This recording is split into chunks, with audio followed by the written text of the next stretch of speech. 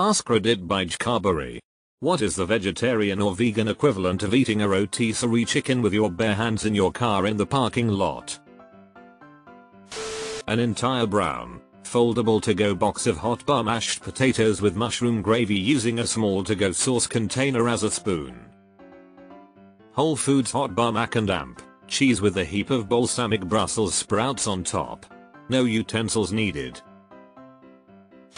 Eating an entire whole watermelon and then wearing the empty carcass as a hat. I once saw someone do this, minus the hat part, after eating an entire rotisserie chicken, 5/8 of a pizza, 3 large-size Snickers bars, and a gallon of iced tea. Edit. Please note that he cut the watermelon with a plastic knife. I worked at a Sam's Club and it was the weird regular old man who would always eat a weird amount of food and also eat relish out of the packets. He rode around in the little cart and wore a little captain's hat.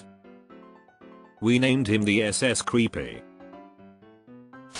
My sister and I crushed a Korean jalapeno pancake with our bare hands in the car the other day. We got a bunch of other takeout to enjoy at home too, but couldn't wait to go in on that pancake. It was screamin' hot right off the griddle and perfectly crispy.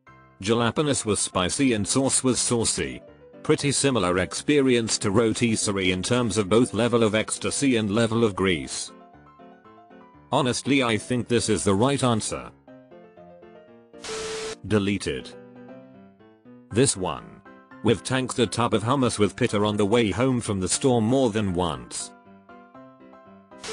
My dumbest teenager eating an entire head of lettuce one leaf at a time while sitting in front of a video game. That sounds healthy at least. Getting a $5 hot and ready cheese pizza and immediately eating that in your car in the parking lot with your bare hands, but it's so hot you burn your mouth yet you keep going until your cousin's boyfriend knocks on your window and tells you he and his mom have been watching you and laughing for several minutes. Not that I know from experience or anything.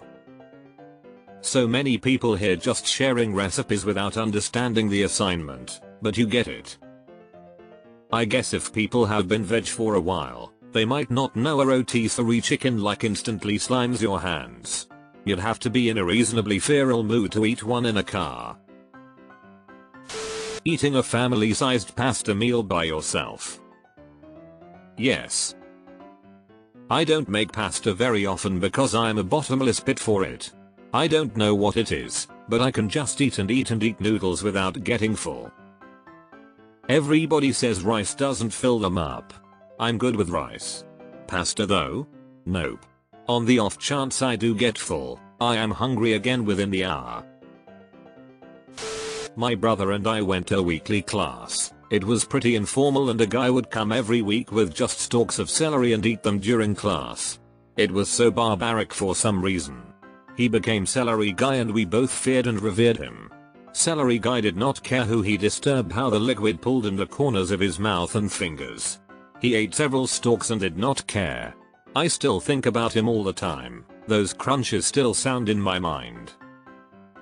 There was a girl in my college who would eat plain uncooked top ramen noodles right out of the package in class. The sounds were probably the same, though she left crumbs and not liquid debris.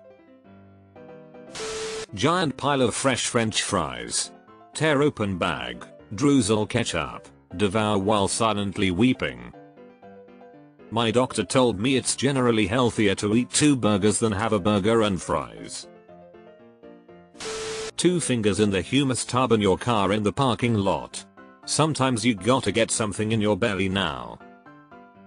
Bonus points if you don't wash your hands before doing that but spit on them and clean them off on your shirt.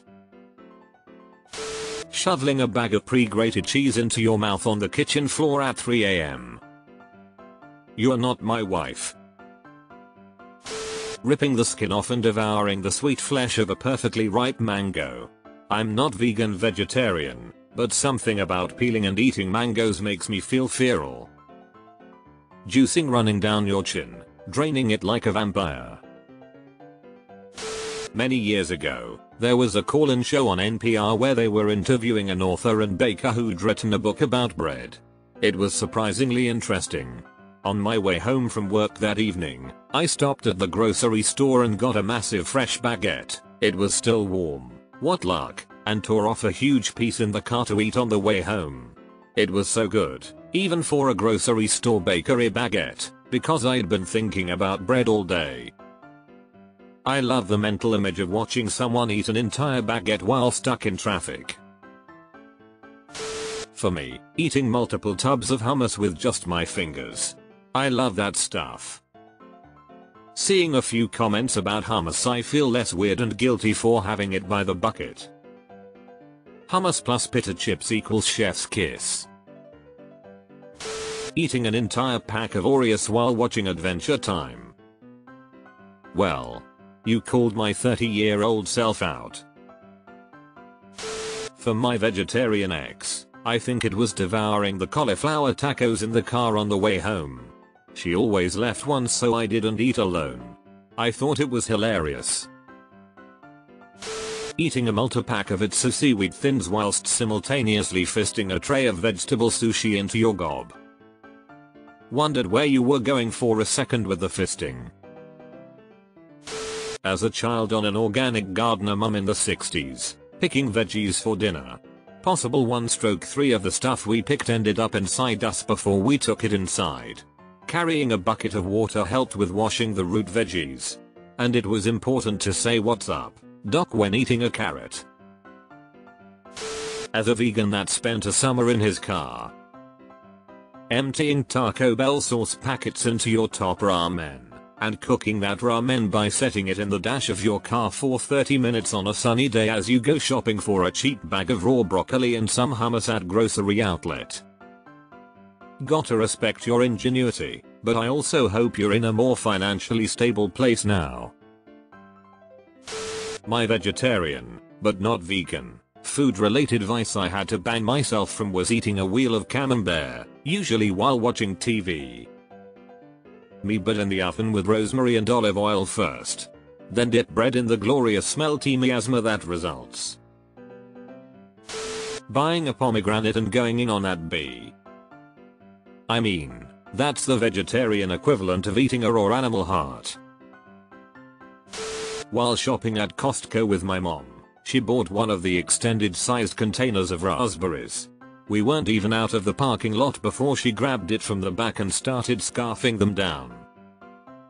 Even funnier was when we were stopped at the light to leave the shopping center, the driver of the minivan next to us was also eating raspberries from Costco, straight out of the container. They saw each other and laughed, doing a little toast with their containers before the light changed. So, raspberries. Eating a Costco-sized flat of raspberries with your bare hands in the car right after buying them. A few years ago there was a huge sale on raspberries for $1 at the local Publix, and God help me, I bought like 10 containers of them and only like half made it to my fridge. Eating a bunch of steamed corn on the cob in the car. It's just as messy, eaten with hands, and the biting motions of chomping and tearing off are similar. Ooh, this is a good one. Good sweet corn can be so messy too. Sometimes you get it and the kernels are almost stale. But other times, so juicy they explode and can drip everywhere. I'm from the Midwest and live on the West Coast now. The corn out here sucks most of the time. Whenever I go home during corn season, I have to eat it because I miss it so much. Eating a brick of tempeh with your bare hands like a granola bar. Regretfully I must admit that sometimes after the gym I will tear open a pack of flavored tofu with my pocket knife and eat it directly from the packet whilst walking down the street. Gotta get that protein.